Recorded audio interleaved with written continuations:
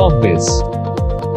Hello everyone, this is Yash Saxena and you are watching Corpbiz. In this video, we are going to talk about the BIS certification for induction stoves in India. Induction stoves are now an important part of our daily lives. You can see them everywhere in your houses. Earlier, they used to be just a device where you can change temperatures according to your will. But now, with the innovations and developments in the technology, they provide you the presets, or I should say, they have various different modes for dishes, etc. For example, if you want to cook chapati, they have a separate mode for them where you just have to press one button and temperature and everything will be maintained for perfect cooking by the device itself. The Indian Induction Stove Market is expanding rapidly. According to the Indian Induction Stove Market, over the next 5 years, it will grow at a CAGR of 23 to 27%. Before introducing or importing an induction stove into the Indian market, all brands and models must be classified under Indian Standards 302 Part 2 Section 6 and obtain BIS CRS registration. If manufacturer, whether domestic or foreign, intentionally sells an induction stove in the Indian market,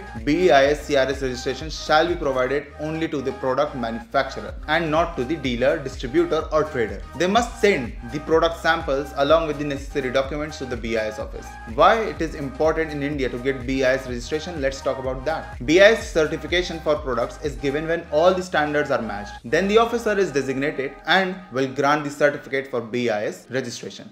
Lastly, this procedure will require around 3 weeks, starting from the date of filling out the application form. In a very brief statement, BIS registration in India provides a third-party guarantee about the customer's quality, reliability and safety of products. So, let's discuss documents you need to submit with application for BIS certificate for your induction stove. In case the signatory person is other than the owner of the manufacturing facility, then they must submit the authorization letter, application form, testing documents like CCL and CDF, test report of the product samples, trademark authorization letter if the manufacturer does not own the brand, product manual of the applied devices, ISO certificate of the manufacturer, nomination letter of the authorized Indian representative, that is AIR, trademark certificate, undertaking an affidavit in case of foreign manufacturer, etc. Next, we are going to talk about the procedure for getting the BIS certification. Step 1 is samples should be submitted to a BIS certified lab.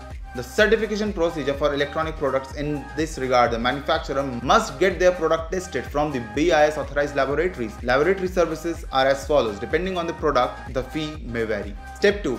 Testing the product sample and issuing the test report. It mostly takes a few weeks for the testing procedure to be completed. After the inspection, the laboratory tests the product for customer suitability and then issues the test report. The underlying lab will give non-conformity report if the sample does not meet the BIS standard requirements. Step 3 is filling of the application form. Include the product test results and requested fee in the application. This product test report needs to be submitted with the application to the regional BIS office. In addition to the application form and other vital documents, application fees must be remitted. Step 4 is issuance of the BIS CRS certification. Inspection and certification of final documents as the final step after all the requested documents have been provided and the BIS official and inspection team have manually finished their document verification facility. Before the BIS CRS certification for the electronic products is issued, all the documents and test reports will be inspected to ensure no excuses in the overall procedure. It may take more than 15 to 30 days for the product to be approved, but once it has, the maker will receive a license suitable for 2 years, which can be renewed at the end of that time. Because induction stoves are categorized as Indian Standard 302 devices, BIS CRS registration is required to obtain BIS certification. So, this was all about the topic. For more such content, keep watching our channel Corpbiz. This is Yash Saxena signing off. Thank you.